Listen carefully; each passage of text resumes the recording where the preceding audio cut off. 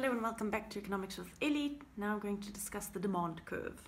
If you did economics at school, this might be a little bit boring, but it's very important to understand this.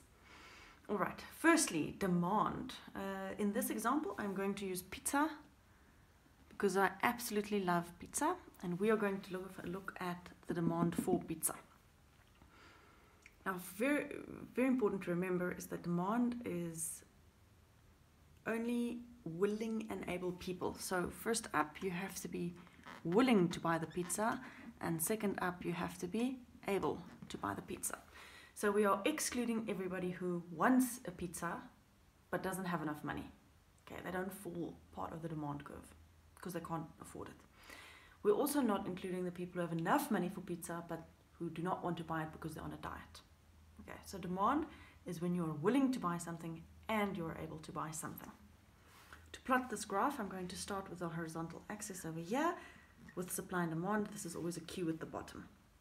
Q is for the amount of, or the quantity. Q for quantity is the amount of people. So here we go, there's all our people.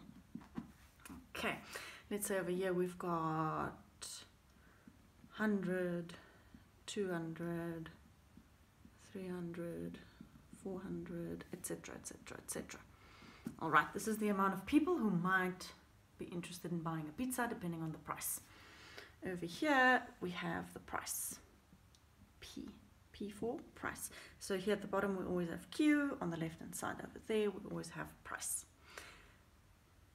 Now, let's add some numbers in. Let's say the pizza can vary anywhere from 20 Rand, 40, 60, 80, 100, 120, 140, 160, 180.